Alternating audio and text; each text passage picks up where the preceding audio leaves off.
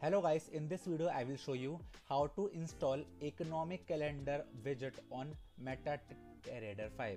So for that guys, first of all, you will need to log into your account on mql5.com. Now select quotes. Now select widgets. Now scroll down till the last. And you guys can see this option right here called install widget of economic calendar. Now select this button. Now scroll down and select this copy widget code option, and after copying this code you can paste it anywhere you want your economic calendar. So that's how you guys can do it, and that's it for the video. Now if you find this video helpful, then make sure to share this video with your family and friends, and also subscribe to our channel for more such content, and thanks for watching.